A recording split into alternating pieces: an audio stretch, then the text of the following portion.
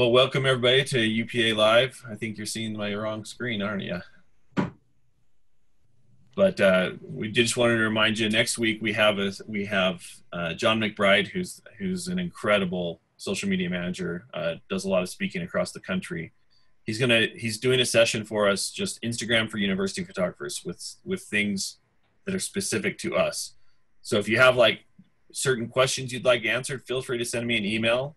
And I'll prepare him so that he can make sure and answer and help you in the best way that you need help. And then again, we have the digital symposium coming up in a couple weeks. It's only a couple weeks away, which is crazy. We actually just have some new speakers that have confirmed. So I think next week, Glenn, we'll have an announcement about some things coming up. Lots of exciting things for the digital symposium. Some things we didn't think were going to happen have happened. So we'll have more information coming out about that. Again, you can go to the upa.org, this link right here, Digital Symposium, and we'll be posting the new speakers and schedule there real soon. So anyway, that's kind of where we're looking like. And I'm going to go ahead and turn the time over to Glenn, who's going to be speaking with us today about Adobe Bridge. And again, if you have any, I'll be helping out in the chat box, and just put them in the chat box, and I'll keep on stopping Glenn mid-sentence. So I'm just curious, does anybody use Bridge besides me? I might be the only one. I do. Okay. 1, 2, 3. All right, good. Got it open right now. Beautiful. So really, wasn't a choice early on to use Bridge or not use Bridge. It was what was available. So it was kind of legacy. Over time, you've been able to, it's improved slowly. So there's more features. And after watching what Jaron and Camera Bits talked about, also Ken, there's a lot of things that are in Bridge that are also in Photo Mechanic. Now, the big issue is it as fast? I don't know. Well, we'll see. But one of the reasons I liked Bridge was back in the day, and we're talking like 2005, it actually put the metadata in the file. Okay, so it was really important when you're doing a digital asset management system that the information be in the file and not in a database. Way back when, most databases were a separate file, and that's a problem. Databases break, you will have issues. So by putting it in the file was really good. Now, I know Jaron talked about their files are CR2 or whatever, CRW, whatever Canon's raw format is, or RAF if you're on a Fuji, not converting to DNG. When I started doing more, I started converting to DNG primarily because it doesn't use the XMP sidecar file. All the information is in one file. My fear was if something were to happen to a drive physically, it couldn't match up again later. If something got corrupted, I didn't have to worry about going in and redoing settings or other information. So I always convert to DNG, and that way I know all the data is in the file. Does that make sense? Everybody who's had a database break? Everybody have that happen? Wow. We did. I don't think it was due to user error by the nerds. The issue was, all of a sudden we don't have a database anymore, but because the information was in the files, they rebuilt it over the weekend and we were back running. So it's really important. Okay. Bridge is pretty complicated at points. It's gotten better in some respects, but I will throw Adobe under the bus now. Their latest update kind of screwed things up, in my opinion.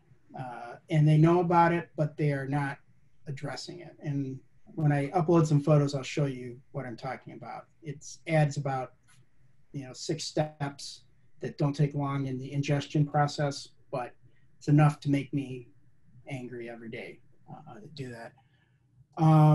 So Jay says, the other reasons to convert to DNG. I'd say back in the day, if you got a new camera and there wasn't an Adobe update, you may not be able to read the raw files. So you'd have to use the free converter to convert to DNG to see a raw file. This way I know you don't have to worry about it's future-proofing your files. Now, Adobe's really good. A lot of these other readers are really good. I don't know if we'll have that issue, but it's enough to scare me.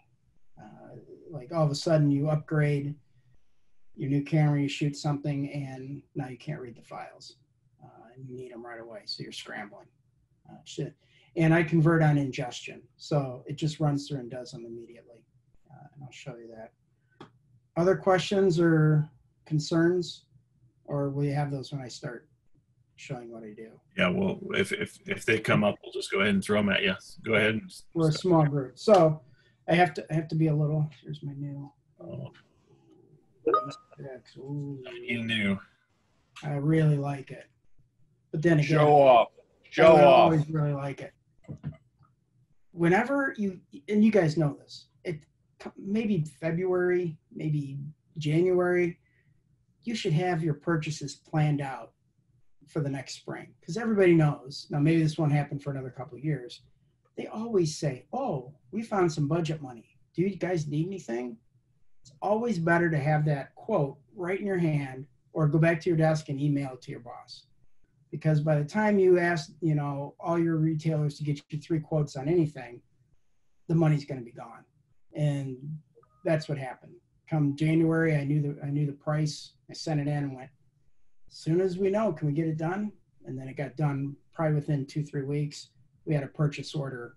So they're not going to cancel a purchase order, even though we needed the money. So I don't know. Always be ready. Good okay. Anyway, here we go. So I'm going to take over the screen here for a second.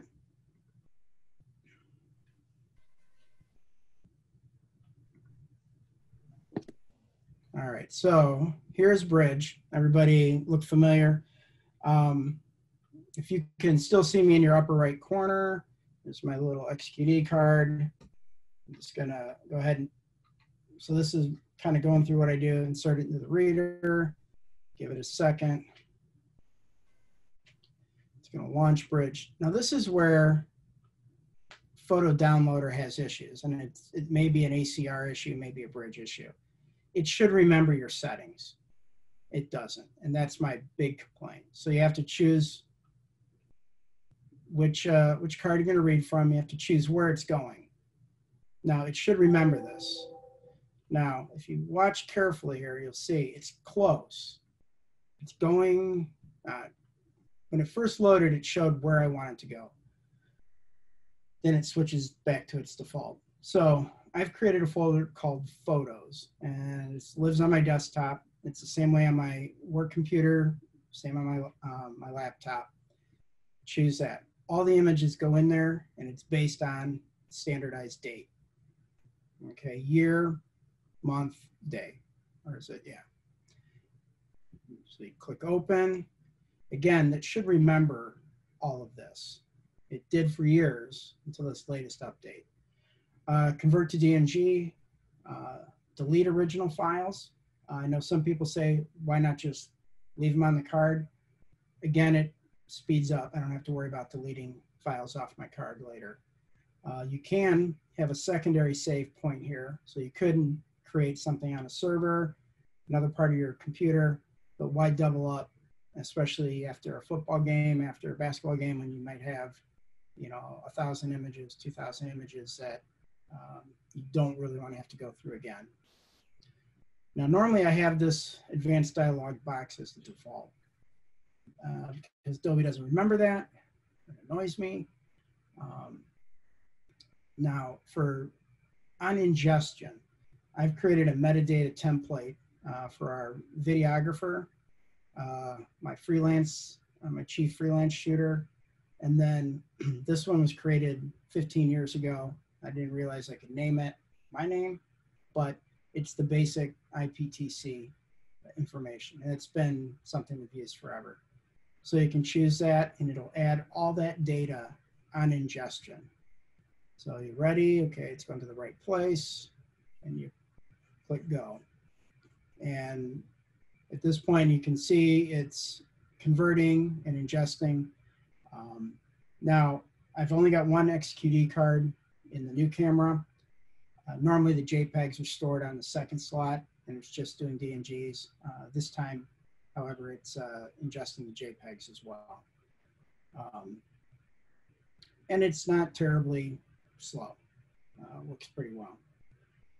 Now, Jaron, is this faster or slower than Photo Mechanic? No comment. Okay. In 2017, when I opened up Bridge at the symposium, I think Jaron's heart skipped a beat. And he's like, what, you're still using Bridge? Okay, you do get a confirmation. Do you want to delete the files? Click yes. So now they're off.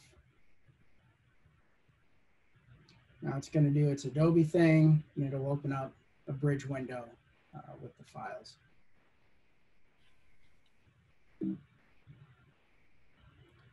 So everybody's got a different Bridge workspace. I'm not sure why this one does it like this, but you know, it does. Being difficult. So there we go. All right, so here you can see on my desktop, this is where the photos are. You can expand that. Scroll to the bottom. And here are the images I created yesterday, which a lot of you may have already seen. And you'll notice that there are JPEG and DNG files. So the easiest way I find to deal with this is use the filter function. First thing I do is I select JPEG files. So now all the JPEGs are selected. Do a Command A or whatever it is on a Windows machine. Select all the files. And then I use the delete key to add a reject tag to everything. All right, I'm not deleting them. I'm just saying, that's being difficult now. There we go. So everything gets a reject. Now, I can unclick that JPEG and now click no rating, and I'm left with just the JPEG or the DNG files. Okay, so I was trying some color testing. Sorry about that. Nice to walk through your neighborhood and find things like that. Anyway, so now I've got DNG files that I can go through and make decisions on. Obviously, I misfocus here, so I just click delete, and it hides it. Again, it's just assigning a reject tag to the image. It's not really deleting it.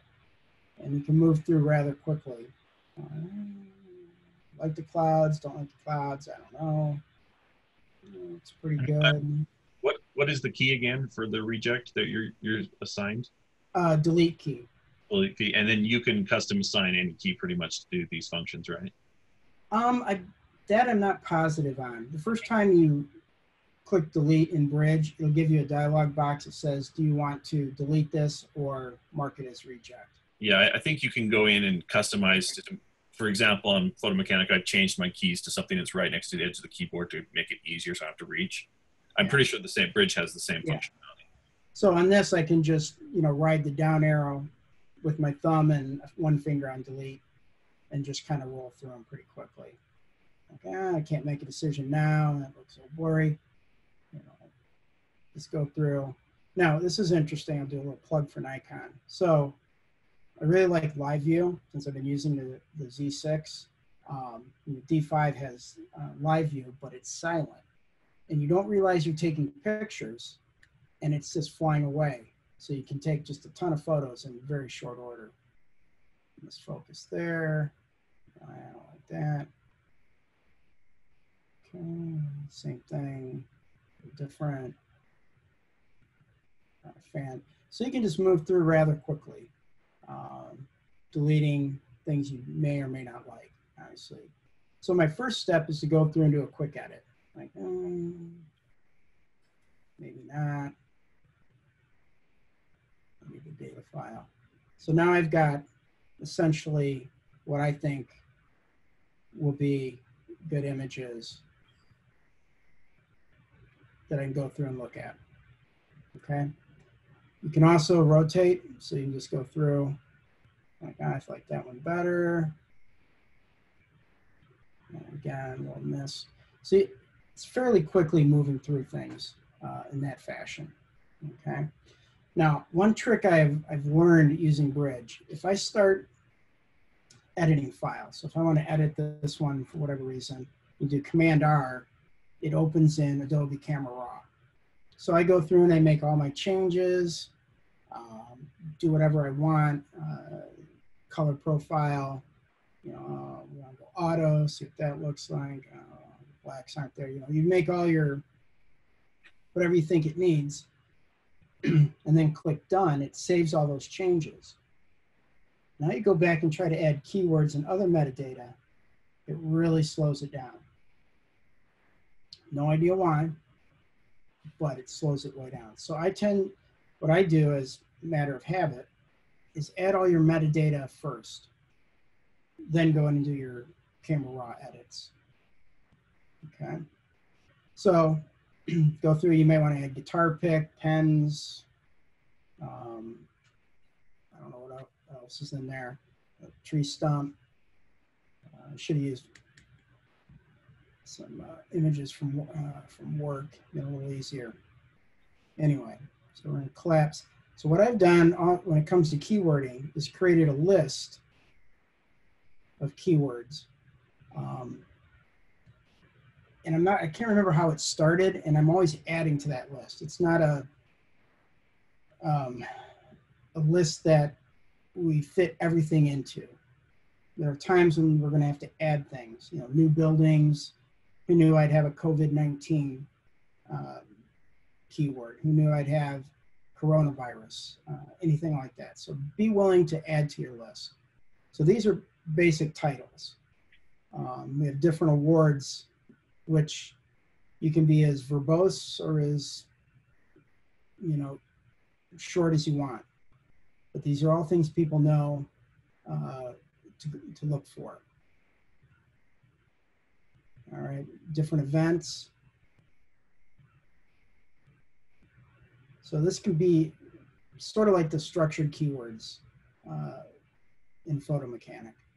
You have each building, you have different rooms in that building, different names for that building, which building F, it's not F, I get those two mixed up. Building C has always been building C, but years ago we used to call it the College Center, which is a problem because now it's the Science Center. And they named it Building C for Dr. Crowley, who is our president. So you have to keep legacy keywords in mind. Another one would be Building T, which for years was known as a CCT, or even before that as the Center for Contemporary Technology. So depending upon if you're looking for older photos or newer photos, you may have to search for a couple different things.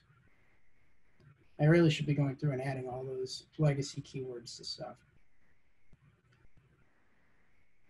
One thing I like that improved, I don't know on what version, but if you wanted to add, oh, these are plants, you start typing plants, and you see it first goes to meeting planner.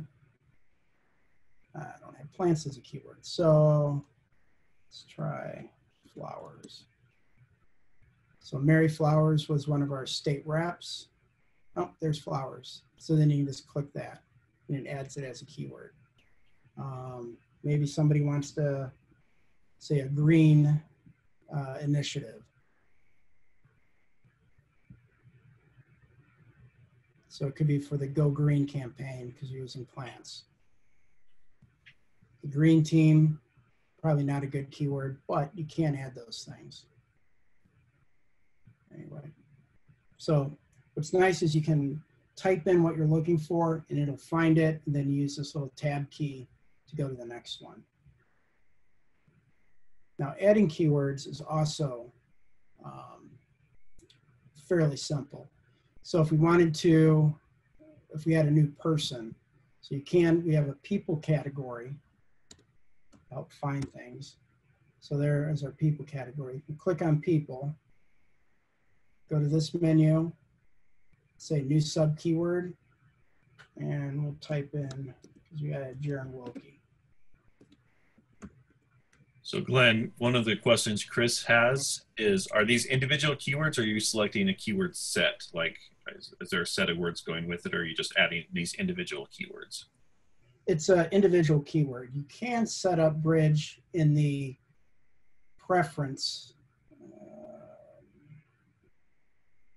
So it brings the whole string? Correct. So you'd have the parent keyword for it. So you see the hierarchy I set up. I think it's, yeah, automatically apply parent keyword. So you could set up your keyword structure if you had, I can show you one here. So we call our leadership team ELT, executive leadership team.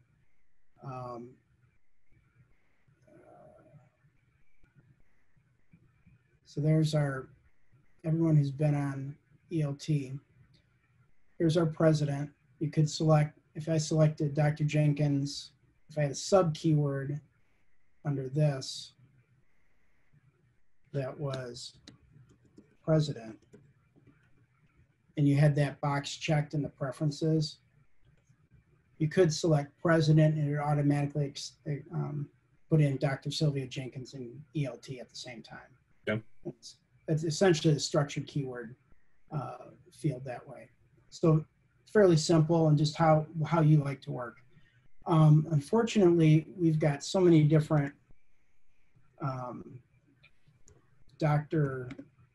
Sylvia Jenkins stuff that if you type correctly. Can you identify with that, Nick? Anyway, you see we've already got all over him. You know, women's leadership. There's just a ton of words. So I like to be able to scroll through to find the exact one I want, and then be able to click it and add it that way. The key here is all these are being added to the DNG file. They are in there forever. So that makes a huge difference for me. So say we've added all our keywords. I'm happy. Or I should say, any other questions regarding keywords? Could you maybe show the metadata template, what it is that is your standard template? I think people would be interested to see that. Sure, definitely. So go to the metadata tab. Again, your Bridge interface may look very different than this one. This is what I've always done. There's probably a better one, but when you know where to look for something, really helpful. So you can go in and you can create a metadata template, which is where you would just name it, add things you want, and go through every field. You see here I've got my name. What else did I put in here? Copyright status. What's that? Yeah, copyright. Always really important to put. Yeah, in fact, that's one of the first things I say, put in your camera. Just put it in the camera immediately. That way everything created gets that tag. So you can add all sorts of information, obviously, and then you just click save. So if we go back to, and then once you have a metadata template, you can apply it. So I get images from Matt or from Linda. I ingest them. I go through my first edit. I add the keywords. If I forget to add them on ingestion, you can just go in and say, replace metadata, and then choose whom you want, or you can append the metadata. So again, if you forget, you're like, oh, I forgot to add it, you don't want to have to select all and retype Linda's name or Matt's name with all their information. You can just append it and add it this way.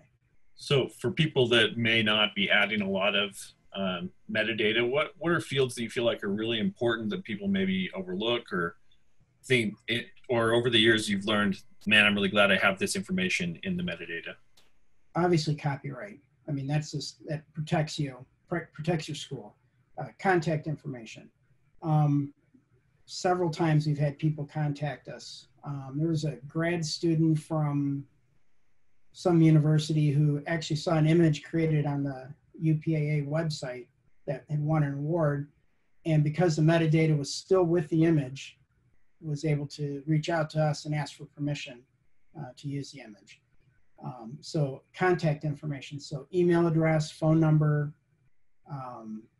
obviously your name, more information about it than necessary. There are going to be images that you don't want used. So if it's I mean, we've all had that happen, right? Student, faculty, staff, whoever gets either accused or convicted of a crime. We've got to quickly go in and identify that do not use this photo. So adding that metadata, now this would be after the fact, would be really important. Stuff that you really need, I just say contact information, probably the most important thing, where to find you, in case somebody stumbles across your image. Does anybody else have suggestions on that? Are you adding a batch sentence caption to your images, or? I do for like a sporting event. So it comes to basketball games. After the fact, I will add who we were playing and the final score, win or loss, in the caption field. That way, again, looking ahead in 20 years when somebody's doing a anniversary booklet or something, you know, a throwback Thursday, if we still have those in 20 years, they'll be able to get all the pertinent information. What team we were playing, what the final score was. Could you maybe just demonstrate that so we could see how you do it in Bridge? Sure. Thank you, Jaron. So again, metadata is in description field. So again, all the images are selected. Go into your description field and type in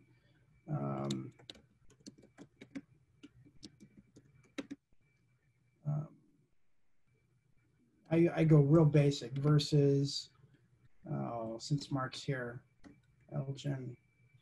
Again, and this is where typing is important.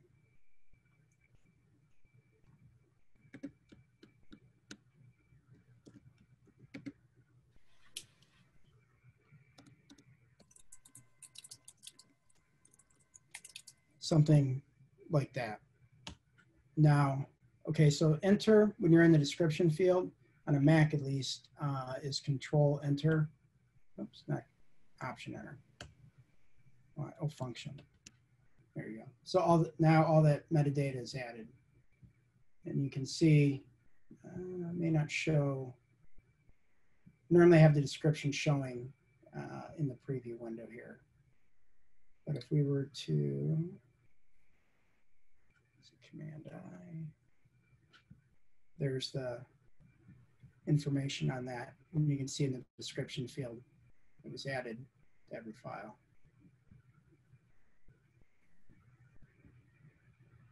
But works really well. Now, individual, like an event, which I absolutely hate, I try to identify everybody in the photo, especially if they're donors, if they're political figures.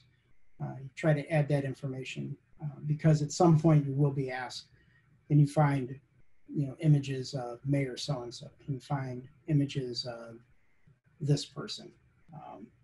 Which, because their names are difficult and misspelling somebody's name like that is a problem, I try to add them as quickly as I can. Elected officials, and you put their names in and have somebody check those. So you can just go through and click names that way. A lot of times I'll also write a caption just to go left to right, who is in the photo, basic stuff like that. Works well, and again, it all translates over to whatever DAM system you're using. All right. Okay, other metadata, keywords, type things? Mark just wants you to know that their basketball team is not that bad. He wants an accurate score. Okay. Well, you know, I think that was just first half. I mean, they were going to have a good comeback in the second half. Okay. All right. So again, then it comes time, you know, to edit, Command All, and then go into Adobe Camera Raw. Sort of I have it default to as shot. It used to be a lot of cameras weren't so good how it was created. So I defaulted to auto just to get me closer. But more and more cameras are better. So as shot, or if I choose to shoot on a certain color balance, then I know. But to be honest, you almost don't need to, you can change it to anything you want. We all know that from working with raw files. So then I just simply go through each file and make adjustments. Now here, it's a little overexposed. Try to get it right. For contrast, I use the black. Oops, wrong slider. There we go. For contrast, I use whites and blacks to add contrast because I can control what I'm after. Go through things. I'm a big fan of the dehaze. I think at default setting is probably about 5 or something like that. Seems to work well. Good starting point. And then shadows are my other favorite. So you can brighten up that space in there. So then you just go through and do the work that we all do. See it pretty. Then when you hit save image, it just jumps back into Bridge. Correct. So you're good. Click done. It'll do its little number there, and the changes you've made are now applied to that. So now comes, well, what are we going to do with the images? They're on your computer, and they have to go to a server. So a lot of people working in a server environment, or are you working locally on your own computers? I think it's a good mix of both. Okay. So the other reason we chose to stay with Bridge and not go to Lightroom, Lightroom's really great and probably does a lot more than Bridge and ACR combined, but it's that cataloging function that just doesn't work for us. We're in our office, everybody's working off the shared drive or our server, so they need access to that. And we don't need different catalogs for people searching for things. So we have one place for everybody to go to. So fortunately, let me see if I'm still connected here. Yes. To get to our server, which has been wonderful, you can actually see the structure of that.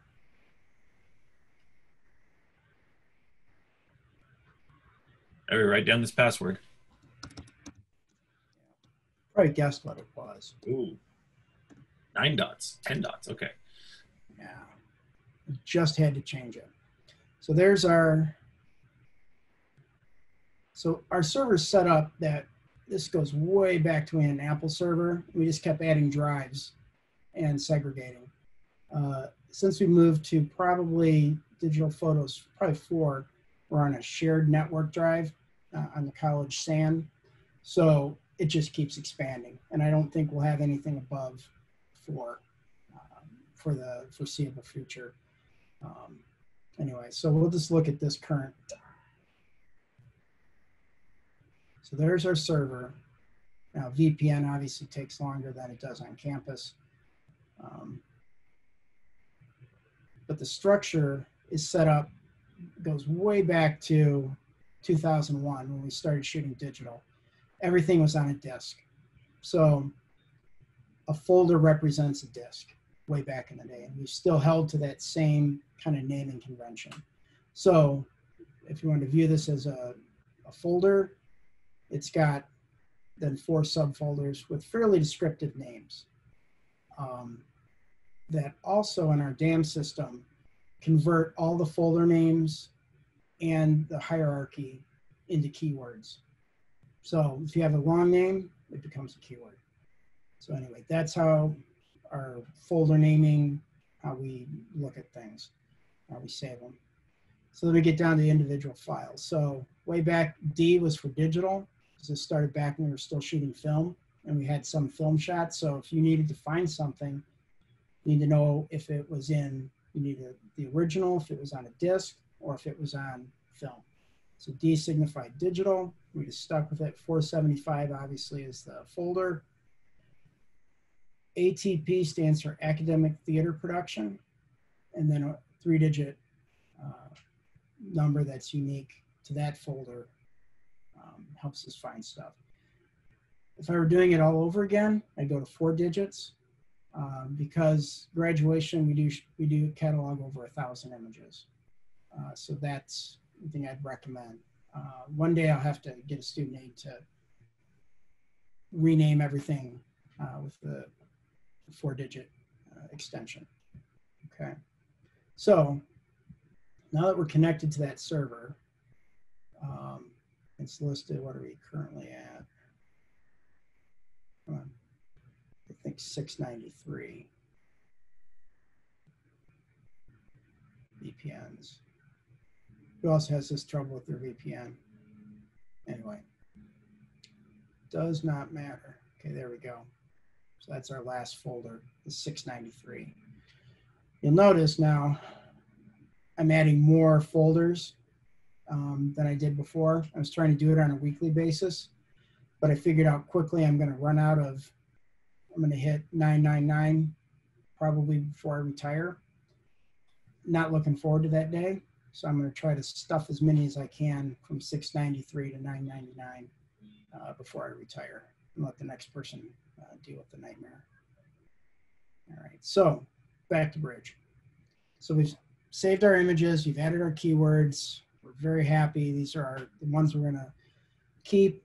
Now you have a decision here. You can rename and save these immediately to your server, or you can go through and make your selects, like the ones you really, really like. Because it's faster, I'm going to do it at this point. So you pick this first image, you're like, ooh, I really like this one. I use a star system. So Command 5 adds 5 stars. Notice it disappeared. You just have to choose to reveal the 5 stars. All right, so I like this one, maybe not. Maybe that one's better. Like that one, you just go through, quickly pick the ones you like the best.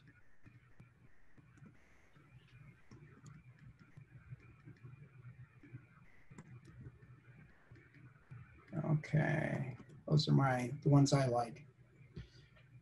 So now you can, again, select all and go to Tools and go to Batch Rename. All right, I've got a preset for all the pandemic photos I'm shooting around the neighborhood, but I also have one for Moraine Valley, which goes back to my naming convention. And then I can actually choose where the images go.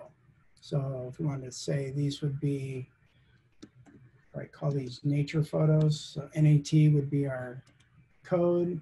Start naming at 1.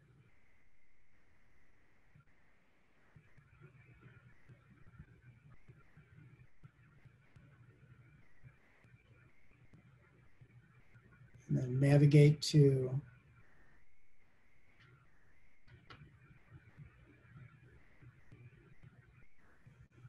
the latest folder, click new folder,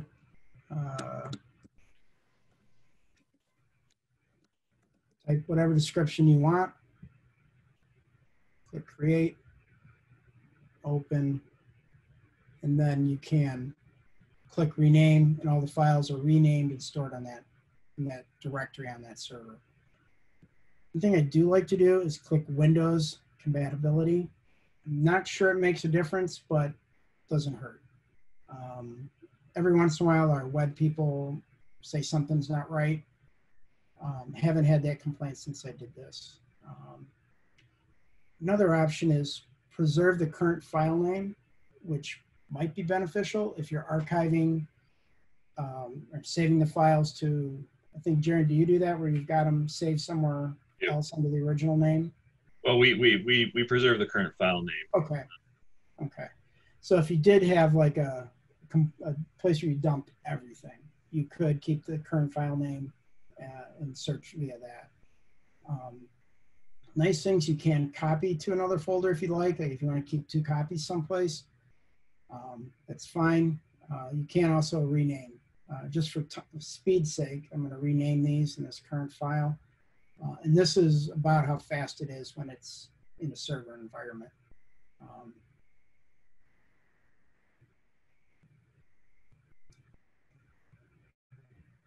So not too bad. So imagine that this is now our server. And you only want to find the 5-star images. So you can easily go through and pick just 5 stars and find them that way. Which helps when you're looking, for images in your DAM. It can be a search criteria. I've created a 5-star image smart folder in ours. So automatically anything with 5 stars goes right there. Most of our designers know that's where you look for what I feel are the best photos. They don't even search the entire catalog. But works fairly well. The secret is, how comfortable are you with it? Are you quick to move? And that's why I've had a hard time switching to Photo Mechanic. I just would have to purpose to get it done and do it. And I tried, and I'm just like, you know what? I can work really quickly in this fashion. It works well for me. So, question for you from Chris also. Is your server your archive too, or are you using PhotoShelter and Libris? It's our archive as well. Our IT department is not a cloud-based fan. They're worried that whomever you choose will either change the terms of the agreement, and now you've got to move 6 terabytes of information back to campus, or they'll go bankrupt, or that's just them. I think I would follow Jared's recommendation on I'd have a local copy or several, plus I would only put JPEGs on Libris if I had my way, and just have people search that way. Currently, everybody looks at all the designers in our department, and actually anybody has access to the raw file. So they're pretty much working off the DNG. Correct. Okay. So, but you do have a PhotoShelter or Libris account, or do you not have one? Yeah, we do. So you're converting to JPEG for that? And absolutely. What goes there? What makes the decision that it goes there versus not? Primarily, we're using that for our wireless workflow, mostly for social media stuff, and also images that outside of the college people need. So news media, those few people that want our images for different things, we send them there. Because in the current DAM that we're using on campus, it's different than Libris. Sorry, Caroline, just how they want it. We don't give them access to that. So outside the campus, you go to PhotoShelter. Inside, you go to the our DAM system. Does that make sense? Yes, and then Chris's follow-up question is, then the designer can take that DNG and has all the adjustments already made without having to have a sidecar file. That's why you like DNG. Yeah, exactly. Now, the downside to that is early on they were making their own adjustments. And I remember there was one really nice photo. It was in like the graphic design lab.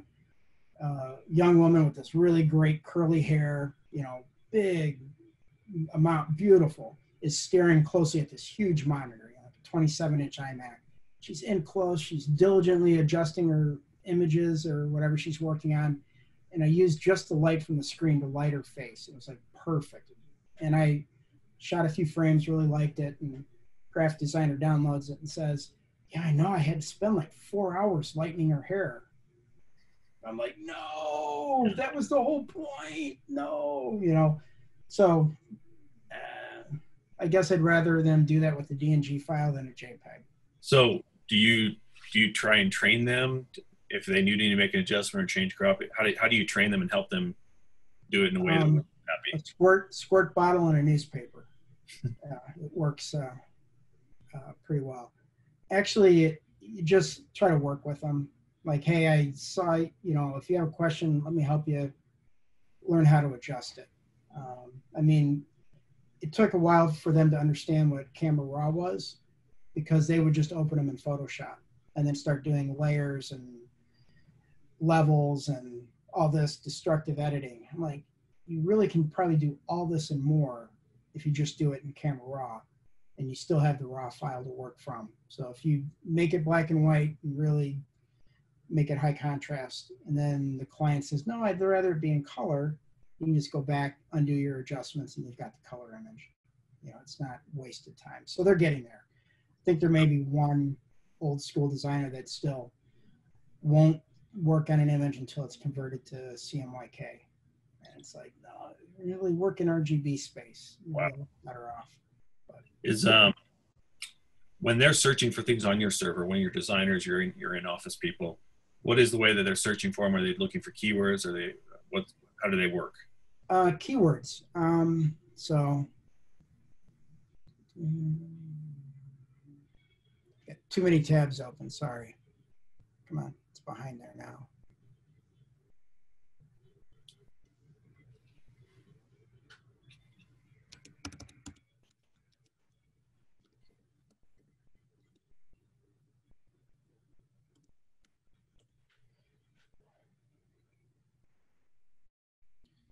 So this is the DAM we use, and we've got older photos, 2001 to 2013 are in one catalog, and then the newest stuff is 2013 and on. And we'll adjust that probably in the next couple of years. Yeah. So I tend to like using this EXIF date taken, so when was the image created, and filter down from that. So the newest stuff is always on top. So if we wanted to find pictures of our president, just type her name in, it autofills, and then pops up.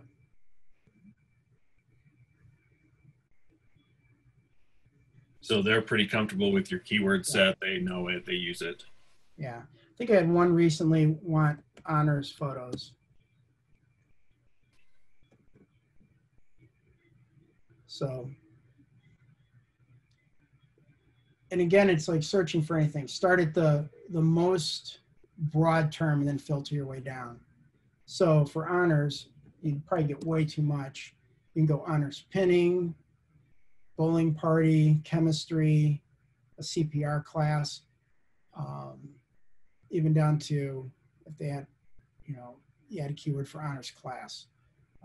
So searching that way. And then click on the images, you'll see here's a description that was added. I don't even remember that event, but it shows everything about the file. It's rated as 5 stars. A variety of things, obviously all the things you need. Well, group, we have about 10 minutes left in the session. If you have any questions, we'll throw them in the chat or ask them. What would you like to know? So Glenn, while we're waiting, I have a question. So I did use Bridge in the day, especially for converting raw files. And honestly, it's been years since I've used Bridge. It looks like they've improved it quite a bit. But I think the last time I opened Bridge was about 10 years ago, and I think it's still trying to open. What are tips that you have to speed up Bridge? Have you learned tricks to make it work faster?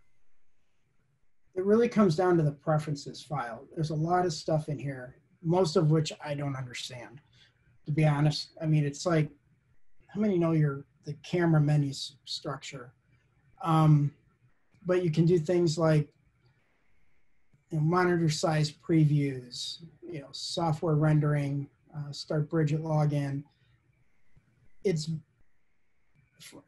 working really quickly. Well, right here, I think, is the key, Glenn. Cache was not something you had a lot of control over in the old days. Yeah, you can increase this. You can change the preview size. You can keep 100% of your preview size, or you can take it down to medium. I find medium works pretty well. If you're going to go in and do some real editing, it's going to be in Photoshop, so you'll be working on the real file. You can purge the cache if it's over 30 days. This becomes an issue when you're at work because I'm connected to the server constantly, and if it's keeping caches of, you know, 400,000 images active, I mean, the cache size is going to be just bloated and you'll get errors after a while. So purge the cache on stuff that's older than 30 days. That's fine. If you find you can change that, if you know you're going to be going back 3 months, make it 90 days. But a little time waiting for those older images to draw a preview isn't going to kill you versus having errors when it tries to load them all. That's one thing I would say. Some of these I haven't noticed for a while. You can change what it does with any file. The other really great advantage to Bridge, you can add keywords. The same keyword list I share with my video guy, and he's adding the same keywords to all his video clips. So when we add those to the DAM, people can search for video clips the same way as they're searching for photos. Again, if you keep things consistent, people are able to find things a little more easily. It's like, well, boy, that video of so-and-so, I can't find it. Well, search for it on the asset management and you'll find it. Yeah, it's interesting to me how Adobe, they've done a good job of unifying a lot of what they're doing. I mean, the engines are very similar between Lightroom and Camera Raw and Bridge. It's just different interfaces, different ways of going about it. So do you have any questions out there in the group? So if you were to make your elevator pitch for why people should look at using Bridge, what is it, Glenn? It's free. You don't even need Adobe Suite to use it.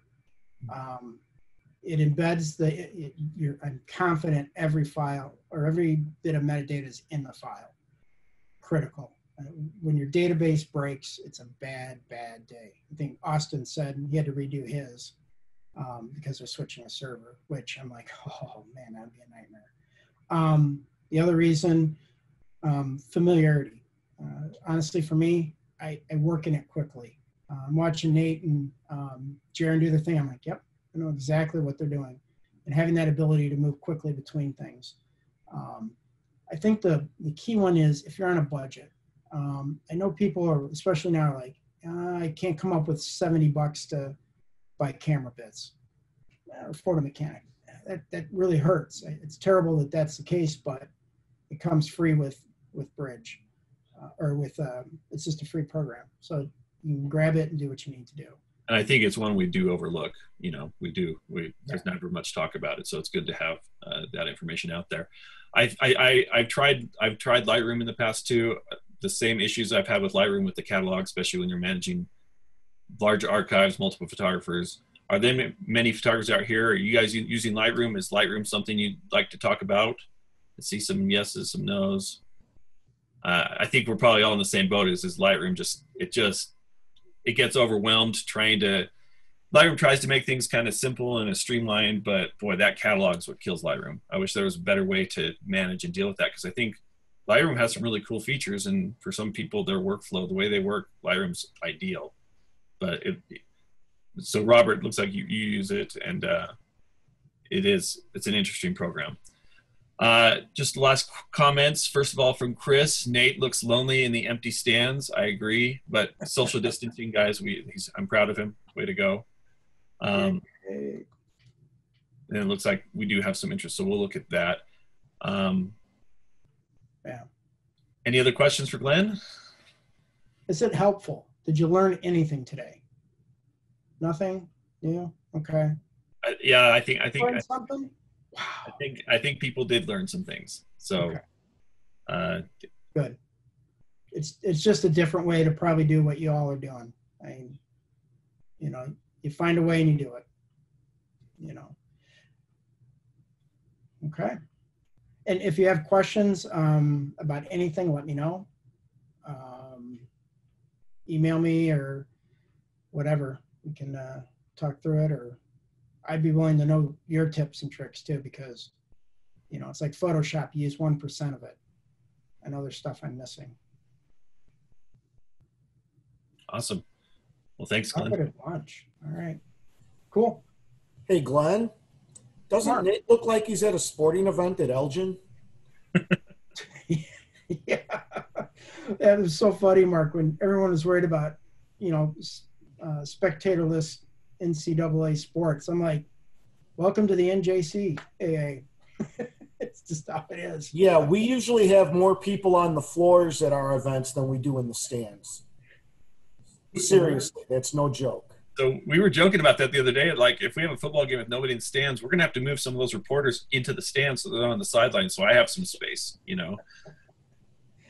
Yeah, you have like two angles. They all sit right there, and that's your only angle. And then this way.